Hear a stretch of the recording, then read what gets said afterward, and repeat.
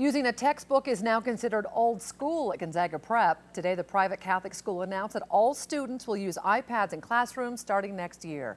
KXLY4's Colleen O'Brien visited the school today. Colleen, how is this all going to work?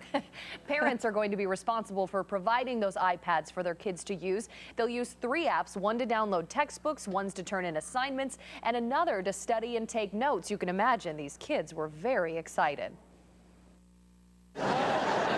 At today's assembly, students were first asked to turn off their cell phones. After all, they are a distraction. Then using an iPad for effect. It's cool how he stayed connected with those folks with his iPad. Gonzaga Prep entered a new era of education, one where iPads will not only be welcomed in the classroom, but required. To this, the students went wild.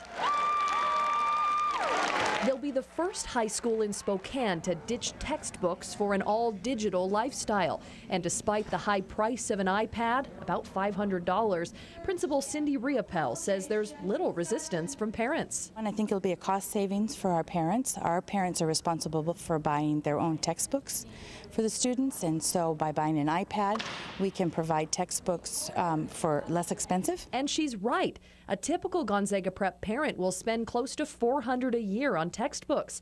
With an initial investment into an iPad, digital textbooks will cost a fraction of that. It's really exciting. I think it's a great choice for our school. It'll be easier for us to do homework and all that stuff, just more organization. I feel like it'll create a kind of a distraction because it'll have games and stuff. But according to the principal, distracting games and websites will be blocked by the school's Wi-Fi. Sorry, kids. And even though textbooks are old school here, there's always that age-old excuse, my dog ate my iPad.